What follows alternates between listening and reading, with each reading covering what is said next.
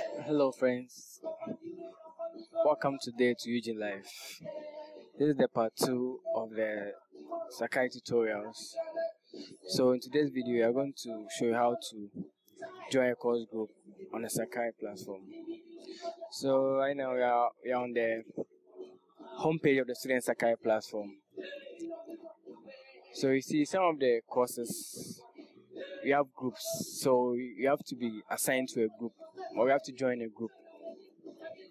So you click on sites, then the course will be displayed.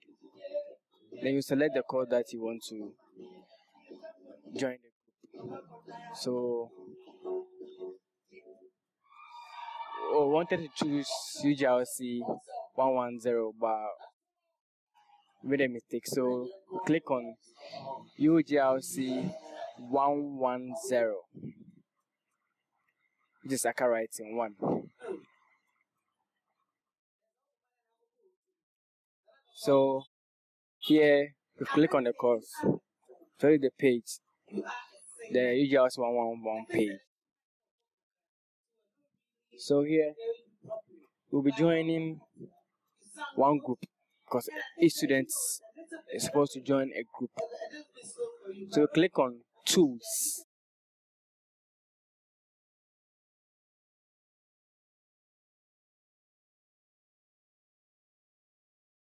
So we scroll down.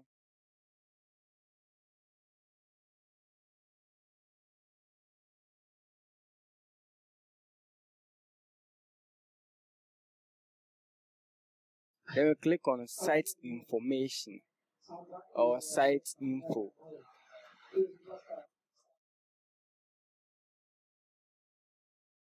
So here you can see the name of the course, that's the site title, the theme, the site URL, and other stuff. So here to scroll down, then you can see groups you can join. So you click on that. So it will display all the groups. Here you scroll down and drag it to the left. You can see that those with the grayed out, they're the groups that are full. So you can still scroll down and see where there's still some groups for you to join.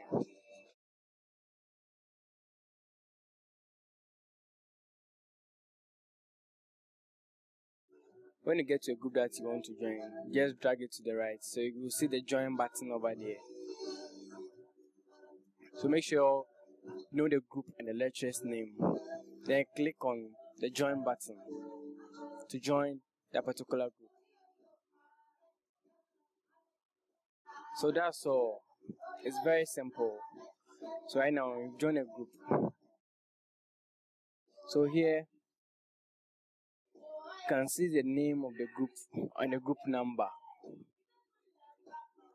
So under groups you are a member of, you see the name of the group, the lecturer's name.